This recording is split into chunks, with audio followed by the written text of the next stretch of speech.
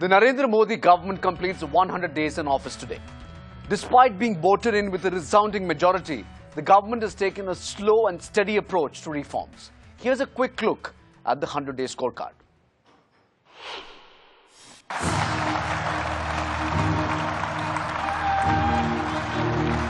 मैं नरेंद्र दामोदर दास मोदी ईश्वर की शपथ लेता हूं कि Narendra Modi swept into power with a historic mandate and optimism that bordered on euphoria.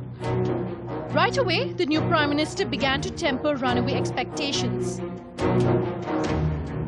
कड़वे निर्णय करके कठोर कदम उठा करके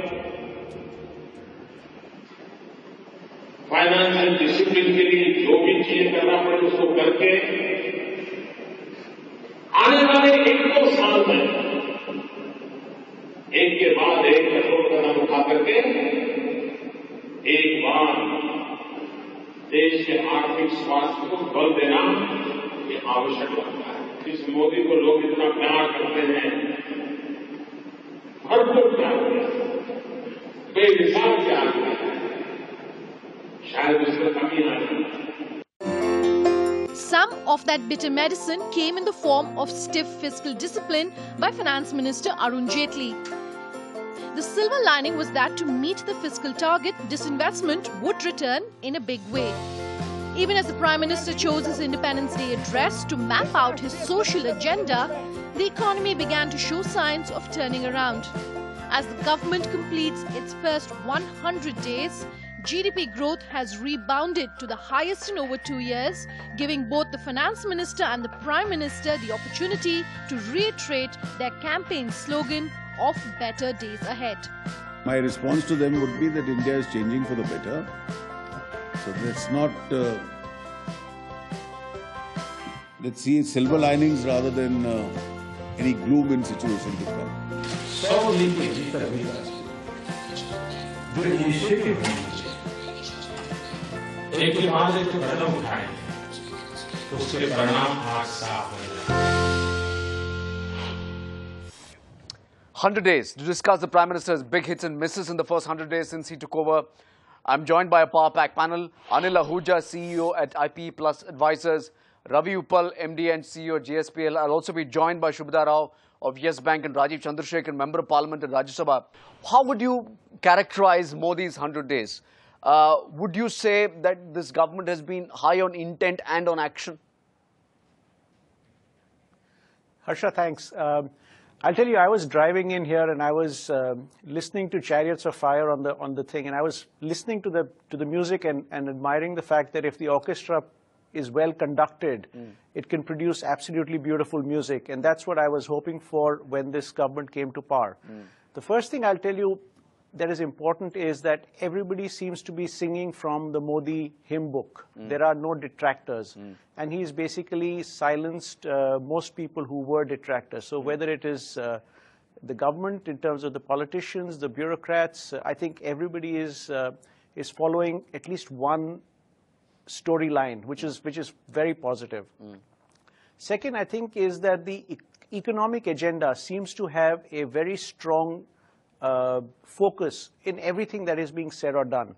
Whether it is Prakash Javadekar giving approvals, whether it is the government making a suggestion to the Supreme Court that 46 of the mines should not be cancelled, whether it is the international relations and the last 5 days of Narendra Modi in Japan, where clearly the investment was very high on the agenda. I think all of this clearly indicates that the economic agenda is front and center in terms of everybody's thought process.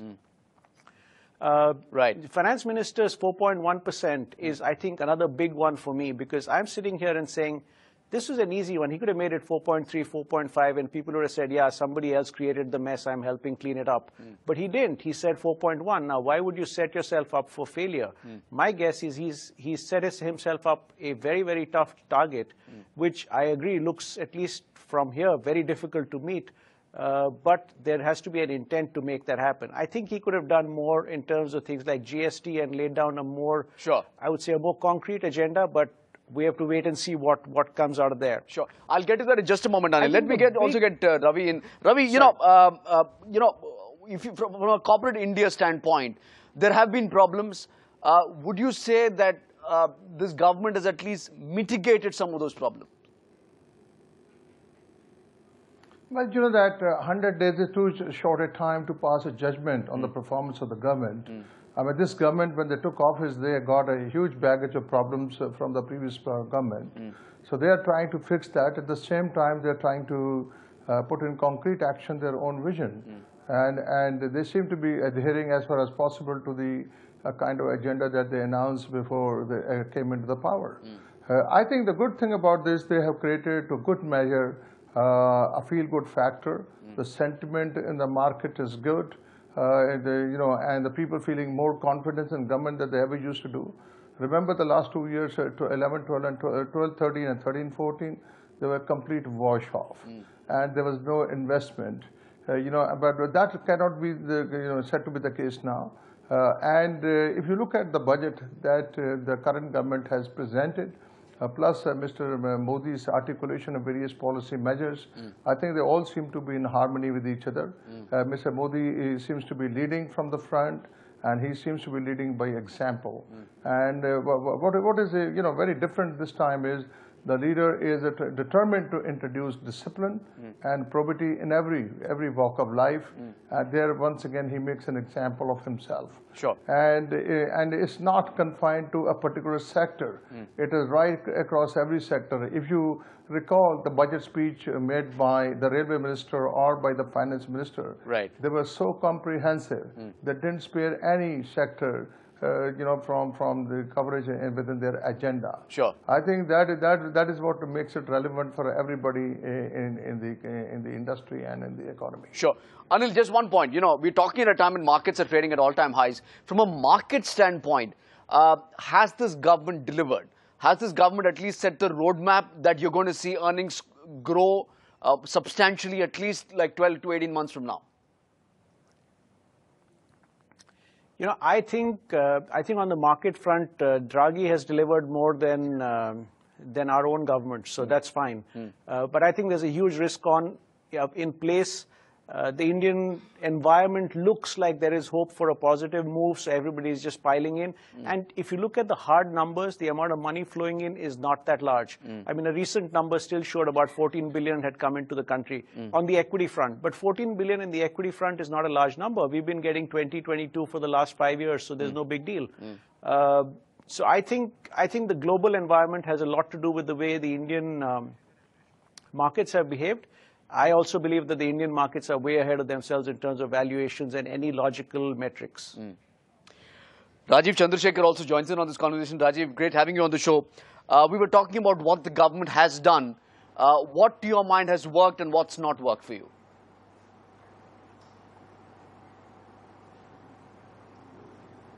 No, Harsha, I think on the back of the last 5-7 years, the government has demonstrated a couple of things. One is, of course, that they are determined to govern. And more than any single headline, I think the fact that this is a hard-working government and versus what was a hardly working government in the past, that is in itself giving you plenty of headroom for optimism and projections of growth.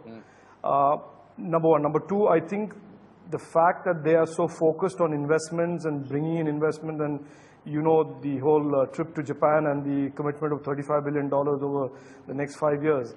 I think those are all essentially the building blocks that are being put into place for what hopefully will be many years of sustainable growth.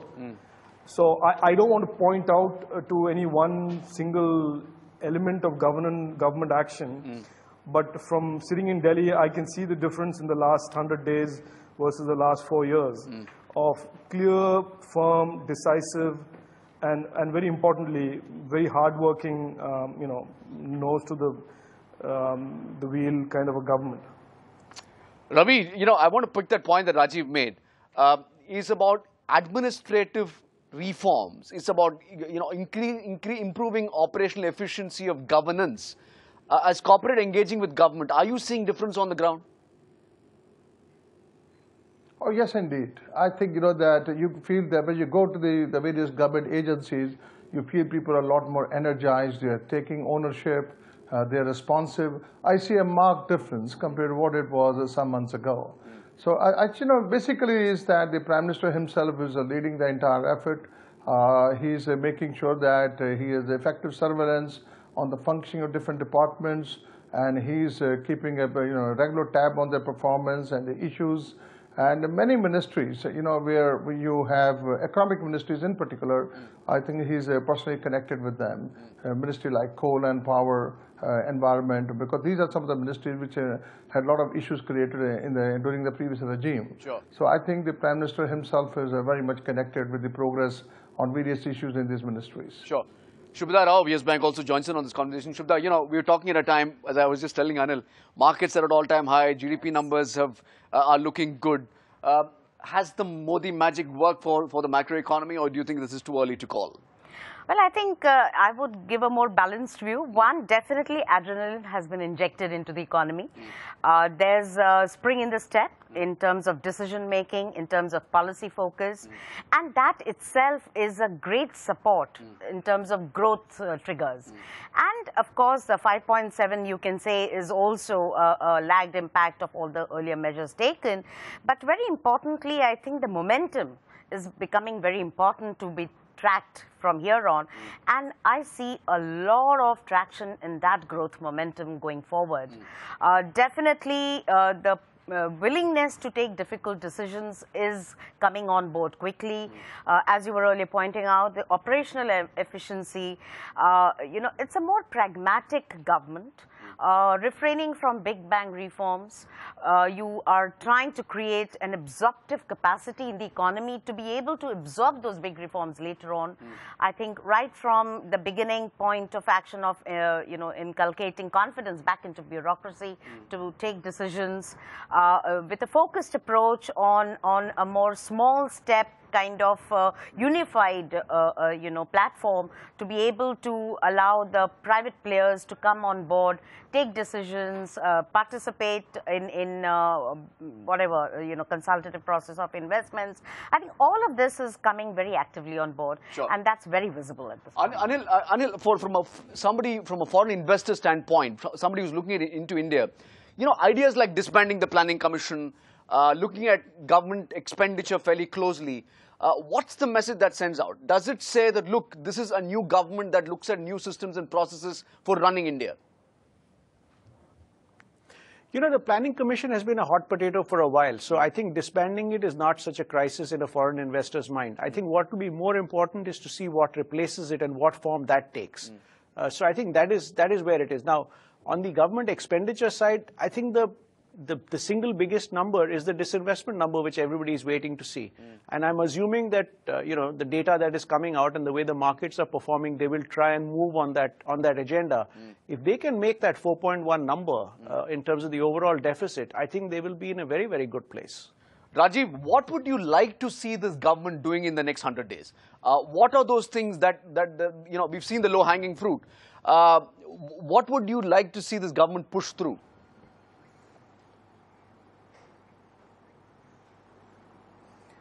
Harsha, I firmly believe that the first 100 days was about getting used to and setting the right, body language in terms of the government and governance action. I think the next 100 days are going to be about the form and shape of the new set of policies and public policies that they will unveil that will then have the impact on bringing in investments and boosting investor confidence. So I think we will now need to see the real meat on the bone, which is what are the policies for example, the urban reforms and investments in the urban sector? What are the policies in the road sector and the transportation sector? And I can keep going on and on and on. But the key thing now is to move beyond, move to the next step, which is here is a government that means action, it means what it says, but now let's put the innovation, the change, the creativity in terms of policy making out there for people to see and for investors to get confident about. Because remember, this government came in with a mandate for change. And there is really very little to justify a status quoist approach to policy making. Now, that non-status quoist or breaking the mold approach to policy making is what we will need to see in the next 100 days. Rajeev, maybe I'll start with you on this one. You know, some of the misses on this government, insurance has not been pushed through, the FDI and insurance that is. GST has been a long-standing concern that corporate India has had. Do you think this government will be able to fix that in the next 100 days? Is it of prime concern?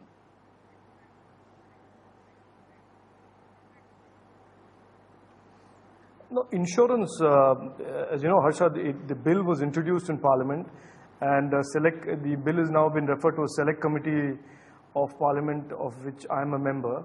I expect the select committee to give its report before the next session of Parliament. So I think that is pretty much in the pipeline. What form and shape it will take, obviously, the committee will decide. In terms of, you know, I really don't think in 100 days there was that kind of an opportunity to push through some of these deeper reforms. I think the government has signaled that it is intending to do it. Now, to establish that will all get done in the first 100 days, you know, remember, we just had one session of Parliament. And that session of Parliament was a session of Parliament that was a busy session with a full legislative agenda. So I think the real focus should be on the next session, which is the winter session, where many of these bills that relate to reforms will be tabled, debated, and hopefully passed. Ravi Uppal, you know, in the past you've spoken quite a bit about the importance of GST and how this will be, that will be a game changer. Are you hopeful that this government will be able to push this through? I think the government definitely has expressed their intent to go for the GST, but there are issues between the center and state with regard to revenue sharing. I think the government, to my understanding, has already made considerable progress on the GST. I would like to believe that before we get into the next financial year, GST should be in place. I think there's one thing that I'd like to mention here, that the service sector in this country, which is the most dominating sector, contributes more than 50% of GDP, is almost in the auto mode. I think if we just provide an enabling environment, it can go on its own. But the sectors which really need government's help are basically manufacturing and the agriculture sector. The manufacturing sector has been constantly sort of shrinking. The Modi government, of course, has assured all support for manufacturing sector and seems to be receiving the prime focus. But it's not it's simply a matter of expressing a wish. It's a question of taking concrete steps. So, there's a lot of regulation within the sector. There's a cascade of taxes. So therefore, once you have the GST in place, it will go a long way to help the manufacturing sector. Sure. I think this is something which is really required. Sure. Second is about the investments. Some of these sectors, the parts in this sector are very investment intensive. Sure. But government after government has been promising that they will put in place the long-term funding, and that funding has not been placed, and that has definitely affected the growth of the sector. Sure. For example, government now says they want India to become world's second largest producer of steel. Right. So it's not a matter of just expressing a wish. We need to take concrete steps to take that thing forward. Sure. Anil, they say a job well begun is a job half done. Well, we all agree that this government has begun well. But when are we likely to see earnings growth? I mean, at the end of the day, that's what matters, doesn't it?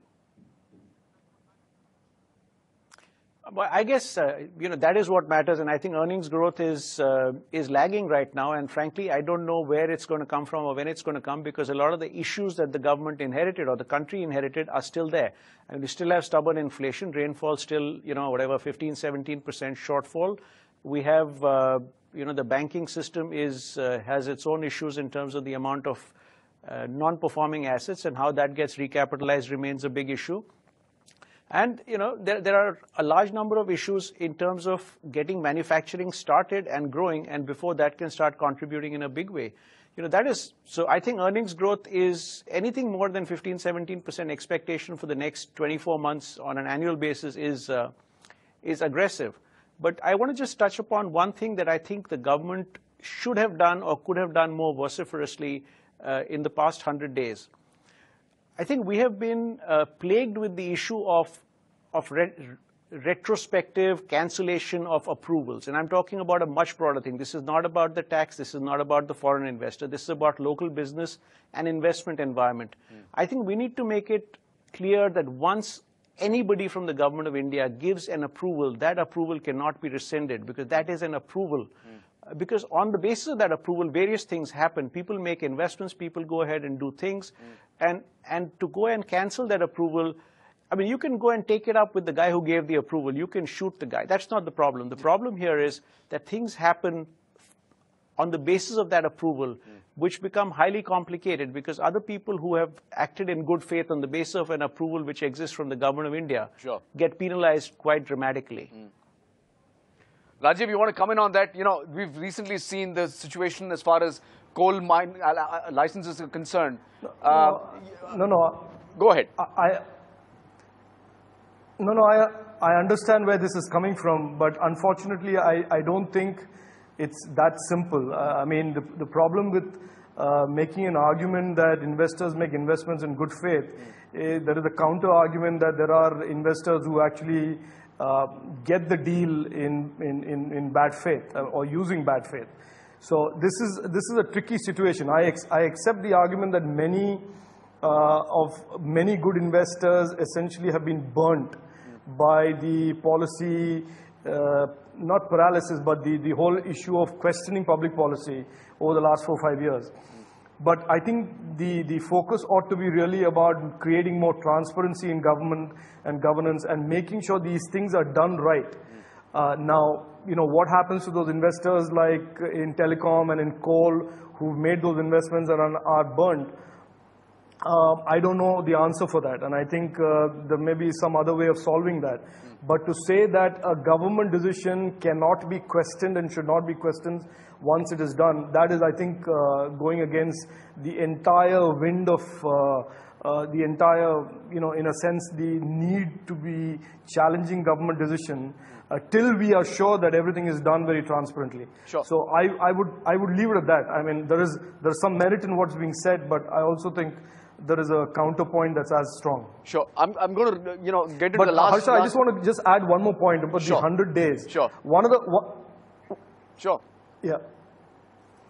One of the key things that the government has done is, you know, it's inherited a public sector banking system that's been completely shot to hell. I mean, and therefore, the finance minister in parliament has said on a number of occasions, and it has been followed up by the RBI, that all this concentration of risk and these too big to fail kind of scenarios that have been built up over the last 5-7 years are going to be dismantled. Sure. And there is clearly a path and a set of cues to reforming the public sector banking system. Sure. So that's a very big step that the government has taken in the last 100 days. Sure.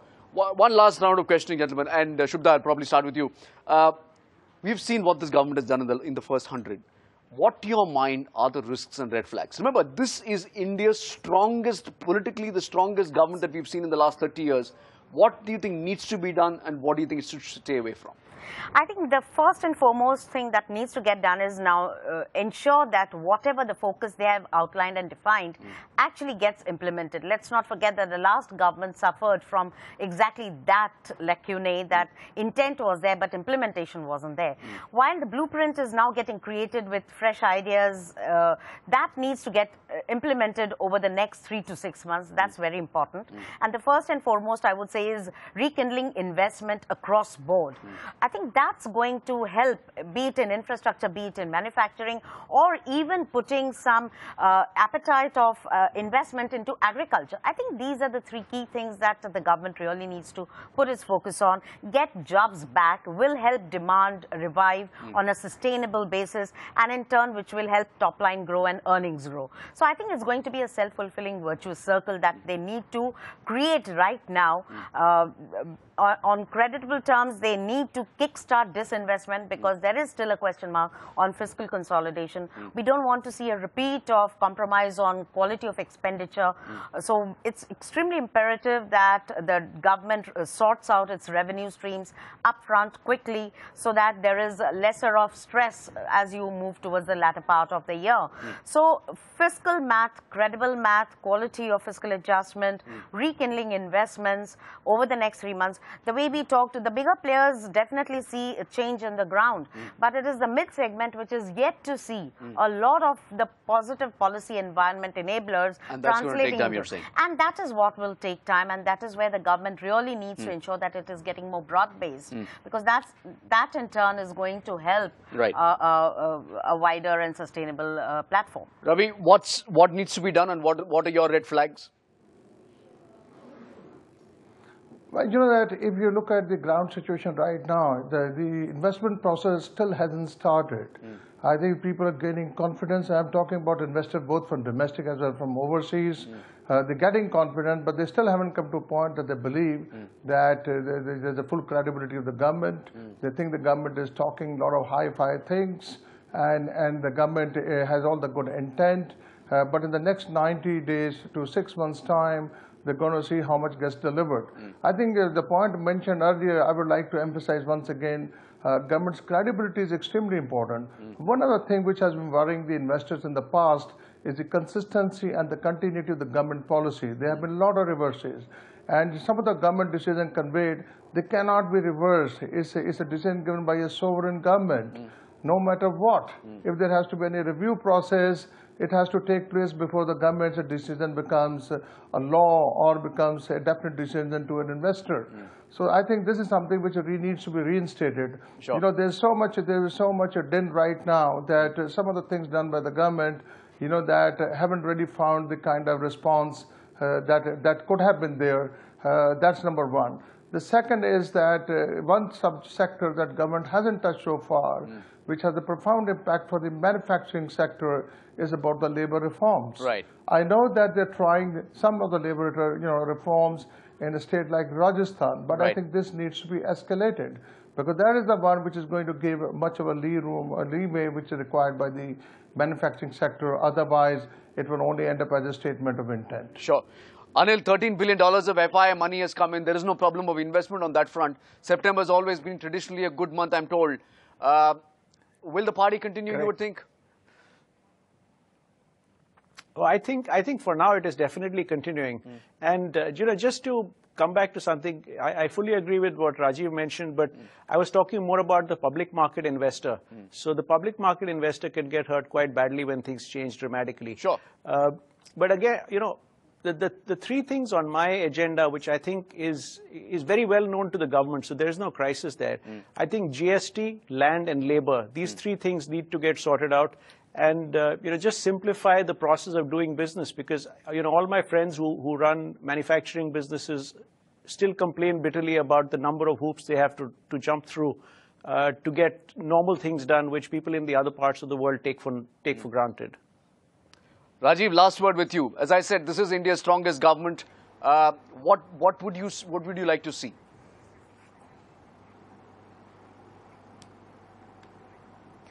No, I'd like to see in the next 100 days two things. One is real form and shape to this whole issue of governance reforms. We really need to see substance to the claim that there will be a new kind of government. So that's point one. And the second is, like I said, we need to get the investment cycle going, and we need in the next 100 days big investment announcements, whether they're public, private, foreign. I'm quite, you know, they're all fungible. I think investment, and governance reform, governance reform, governance reform.